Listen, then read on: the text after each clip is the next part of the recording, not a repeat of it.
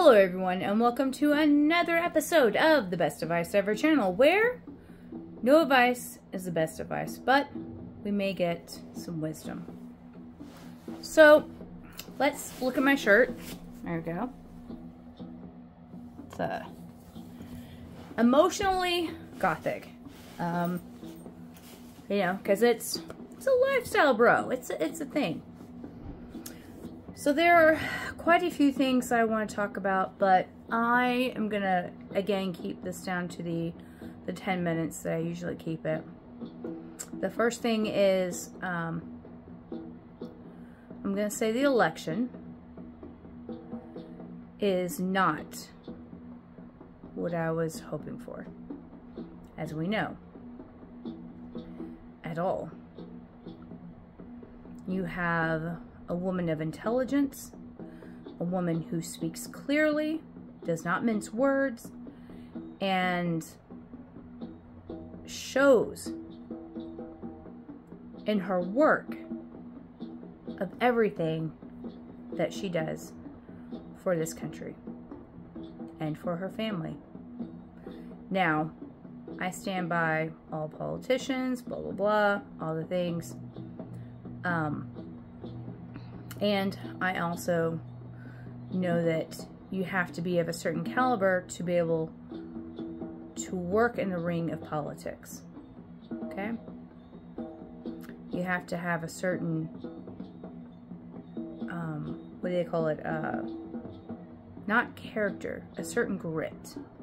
You know? Gotta have a certain grit. And she has it. Absolutely. The president does not have rule and law over everything like a king or a queen. Right? Because we don't want that. We don't want one person, one party to have control over everything. Because then we have Nazi Germany. Then we have Russia. Then we have China. Right? Then we have Japan, you know. The control and rule and order are chaos. That is what America has always tried to say. We're not them. We're breaking away from the king because we're not the king. We're going to be independent. We're going to be for democracy. And yet, our own government has worked against the people from day one.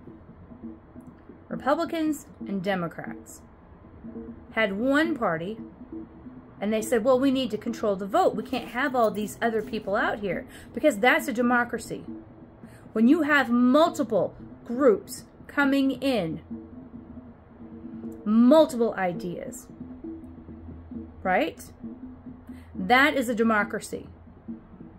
That is a democracy. When you have one party that's split into two parties for the specific reason of controlling the vote so that no one else would win except for the one party, and each one has their left thing or right. We're not going to talk about left and right because that's stupid. That is goddamn stupid. Okay? You have this idea over here and you have this idea over here. And people have come in and tried to have, look, we need a balance of the two. We need a balance of the two. We can't have just one or the other. One drains the coffers, not for the people. They drain it for themselves. And the other one says, we're not going to put any money out at all because we want it for ourselves. They drain it for themselves and they keep it for themselves. Social Security, right?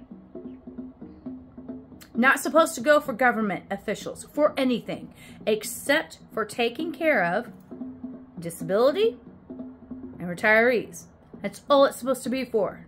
But instead, the government comes in and they take. So we have trillions, billions, we have multiple trillions. I don't even know what comes after trillion, whatever that is. That's what the debt is. And that's what they say, we need to take all the money to pay off all this debt. Well, how are you accruing this debt? How are you accruing this debt? Let's explain this. How many offices do you have that are not necessary? Taxation without representation. How much of that goes on within each state, each county, each city, and the government? Right? How much? A lot. I want you to remember Project 2025. I want you to remember, because I saw all the videos on it. It's not like you didn't have the information to come in and see what you were voting for. It's not like you didn't know what you were voting for, because if you said you didn't know, you're a liar. Absolute liar. Because how fast that went red, personally, I believe 100% that was rigged. 100% that was. Because I don't think that many people said, hey, let's go treat our women like slaves. Let's go take away workers' rights and treat them like slaves. Yeah, let's bring the jobs back when we can treat our people like people in China. Right? You absolutely voted for that. You voted for the president to come in and have a hitman. With the Clintons, you didn't know it was a hit. They just said it was a suicide. But it's the people who also control the government seat. It ain't the president who controls it. Okay? The first time, multiple people where I work at had to find a new place to live because people came in, bought out the apartments that they were living in or the houses they were living in, and they skyrocketed the rent to double and triple. And some of those people were already on welfare. Already. Because the place of business cannot sustain what it needs to sustain, because the students can't pay what they need to pay. Okay? You voted for that. I didn't vote for it. I actively talked against it. Okay? A convicted felon who has been impeached not once but twice. What's the use of an impeachment if they're not going to be held for their actions?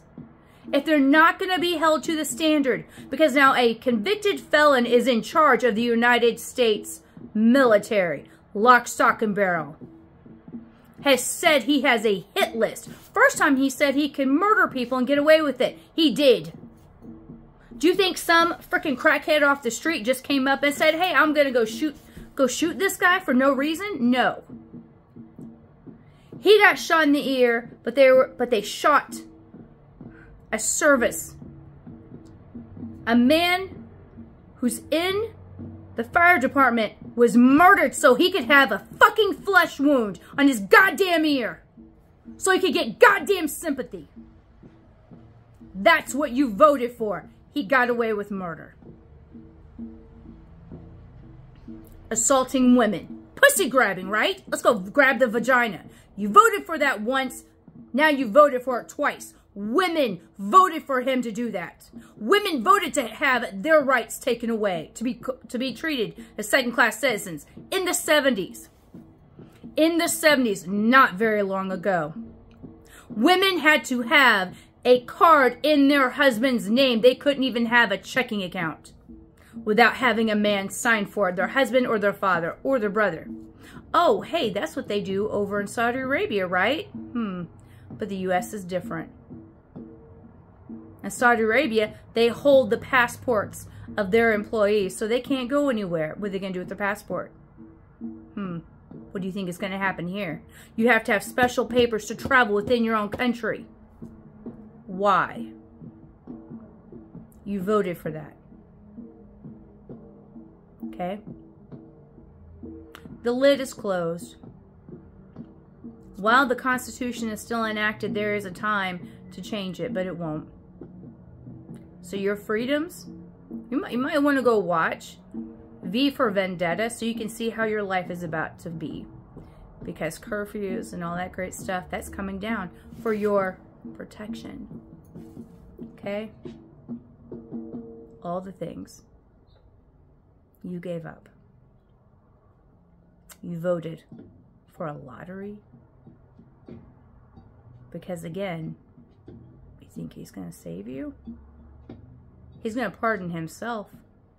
So he doesn't do a day of penance. for his crimes, and he's going to commit more, so many more. His team will make sure that their agenda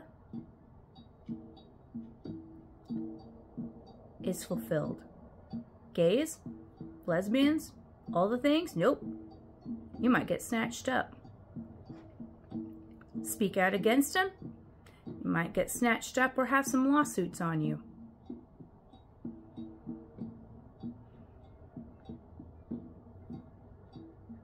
The excuse of different color genetics, yeah, they're coming for you too. They'll come for the females first. Anytime the women came in and fought for all of that. First and foremost, women fought for you. Fought hard for you. A woman came in, another woman came in, and she fought hard. She fought hard, and all you did was listen to slander. Didn't once listen to her. You got all of your information from one frickin' source. One type of source. That's all you got. That's all you cared about. It was males against females. We're gonna dominate the fucking females again, right? Good for you. I said it was gonna happen. And it is. It will happen. And it won't be pretty. Your congressman, they're not gonna be able to do a damn thing. Because they'll be jailed for treason. Even though a domestic enemy of the Constitution has now been re-elected. He was a domestic enemy of the Constitution day one in his first campaign. First campaign. Domestic enemy. Number one. Okay? He's still an enemy of the Constitution. Those who are sworn to protect the Constitution, let him walk right in. Because there was a male running against him. Then he didn't get reelected the second time. Because there was a male running. And they slander Kamala so badly because, why? She's female? In Clinton's office, his daughter, his 12-year-old daughter, was ripped to shreds by fucking males. Weak-minded males who can be controlled very easily. And you have weak-minded females who can be controlled very easily. I'm not. I'm not weak-minded. I'm not weak-minded at all. 5 million people say, and I'm like, nope. Absolutely not. I'll fight against all of you. I do not care. Okay? It's not my ego. That's who I am. I know what's right and I know what's wrong. I listen to my connection to God, Spirit, universe, whatever you want to call it. I listen to it. And the day after the election, everything was quiet. Because they knew. There were people who didn't even know what day the voting was. Okay? That's how much people paid attention. Well, you're about to find out. So I hope you get whatever it is you want.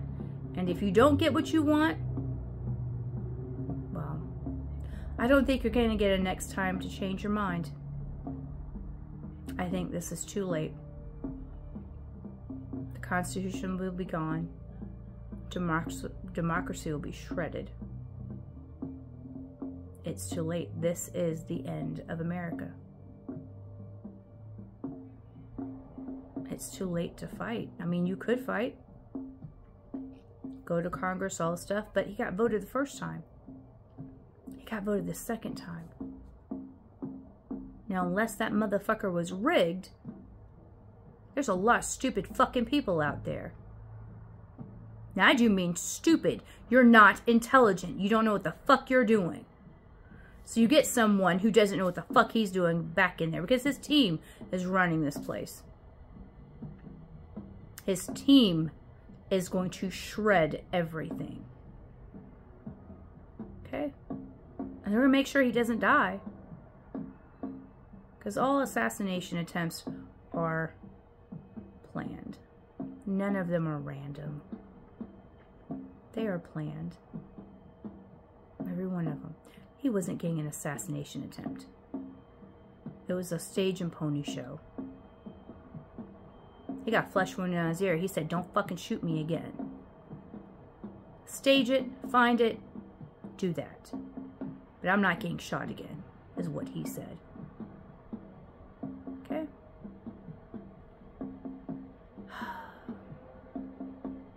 I'm grieving and I am in mourning because I was in the military. 13 years, 1 month and 24 days. I swore twice, enlistment and re-enlistment, to defend the Constitution from all enemies, foreign and domestic. Not to defend a people, not to defend a government, not to defend a president, but to defend the Constitution that protects us all when we make sure that people, make sure that our government acts on the Constitution. It works when we make it work. It can't work if we don't enforce it. You have no idea. Some do. In some weird way, you know that this was not the thing to do. My dad's wife said, well, I would have voted for her if she hadn't opened the borders. Let me tell you about the borders. Okay? At the borders, people were being separated from their families. Their children were being bussed off to somewhere else. The women were taken off somewhere else. The men were taken off somewhere else. Sound familiar? But you don't fucking care because it wasn't your family. It will be. It absolutely will be. Can't start over with people who know about democracy. You can't start over when you have people who know about freedom. When they know that they can fight for it, you have to train them that there is no fighting, that they will be slaves of a sort, and they have to be raised that way so they don't rebel. Gotta mess with their mind. Gotta get them while they're young. That's what the military does. They give you something so that you're sick, so they can reprogram your mind to follow and obey orders. It doesn't always work. Not always. But you go talk to a Marine, or you go talk to someone in the Army or someone in the Air Force. They get their mind screw hardcore. Very hardcore. But anyway, this is over. This is 18 minutes. I don't know if anyone's going to listen to this all, but if anyone finds this, you know, I want you to know that people did speak out. People did speak up. Someone, many someones in government and not in government spoke up about this. And they did it anyway. Let history know the first felon was elected president. The first felon of the United States to be pardoned before he's ever done a day in jail. The first felon to be commander-in-chief of the United States military. That's your history. That's your first.